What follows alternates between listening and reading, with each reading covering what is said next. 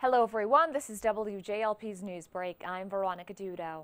Former White House advisor Steve Bannon is back on Capitol Hill today, speaking behind closed doors with members of the House Intel Committee over the Russia investigation.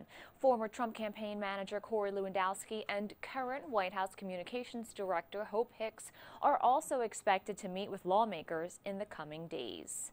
After an introduction from his children and wife, Phil Murphy was sworn in today as governor of New Jersey at the Trenton War Memorial. The 60-year-old Boston native turned Middletown resident took his oath of office on the same Bible Robert F. Kennedy used.